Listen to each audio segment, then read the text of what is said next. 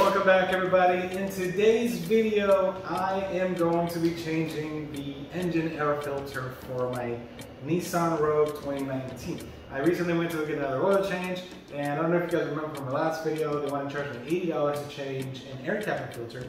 This time they said they wanted to charge me $65 to change the engine filter. On the last video, we ended up paying $10 or so for the air filter, so you guys can watch that video. I'll probably link it down below. And for this one, we ended up paying about $26 after taxes for the engine filter, and we're gonna see if we can do it ourselves because I've never done this before. I don't really work on cars, but to save a little bit of money, I'll do some stuff.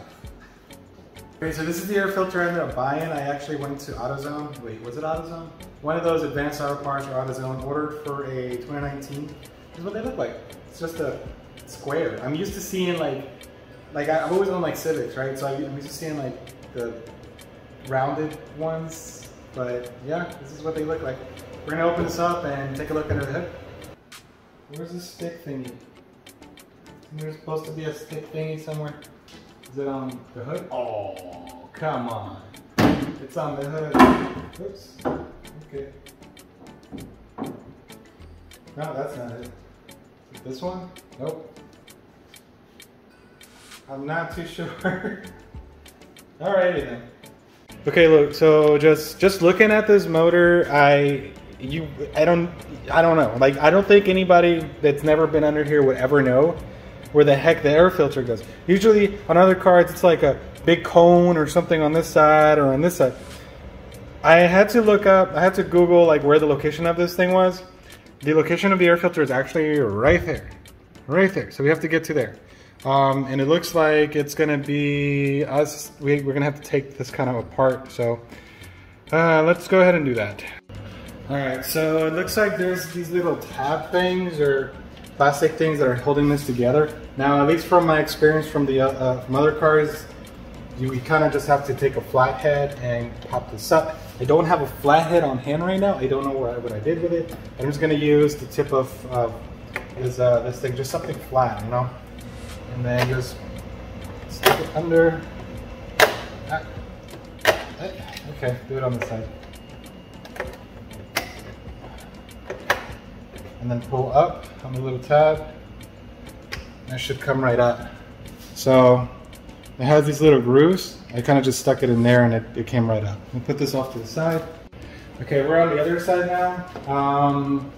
For this to come off, there's a clip right here. It looks like I need to remove. Maybe? Yeah, it looks like it's attached to that, so let's wiggle this out. There he goes. Look at that. So you pop this a little bit forward and then you just kind of wiggle the whole thing out. This came off pretty easily. Hey, there's the battery. Well, you look at that. It's the air filter. Let's point at it and laugh how dirty it is. Yeah. Wow, it is pretty dirty. All right, sweet.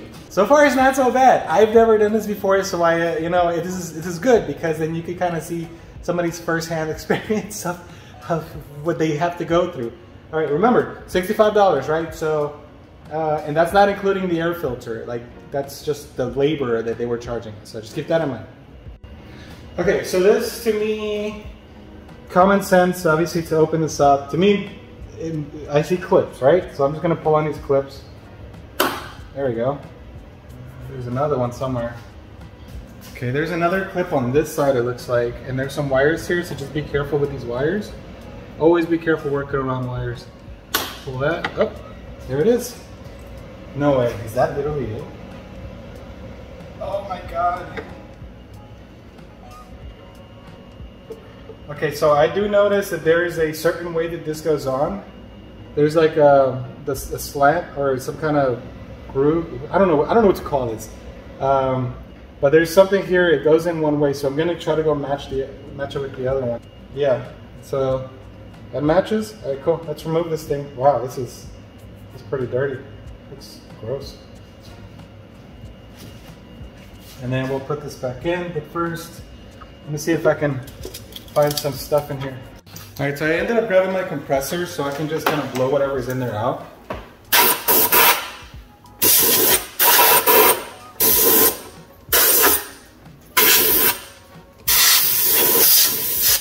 Okay. Now we're gonna stick this right back in there, just like the other one. Just like that. And now we just have to work backwards and put the clips back on. So put it in like this. That clip goes on. Like that. And then this clip on the other side. We'll put the wire back where it was just for the sake of keeping it exactly how it was. And now we put this back on. Now this just goes back on the way we took it off. Right? I think that's right. Okay.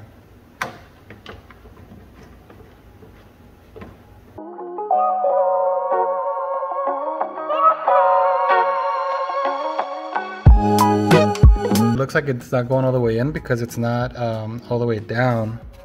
So we're gonna try to push it down a little bit more. Okay, so it looks like you actually have to line up this little gap here with these here all the way around. So I think that's what I'm doing wrong. So let's try to line those up and see if it goes up. I'm pretty sure I'm lined up now. And let's go down. There we go. All right, that's good. See? Boop, boop, boop, boop, boop. It's flush. Now let's put this back on and we'll pull this up. Put that in like that and then just press down on it and we're good. So as you can see, that was not that bad at all. If I knew what I was doing, obviously it would have taken me a lot less time, but if you really think about it, you open up the hood, you take off that little clip part, right?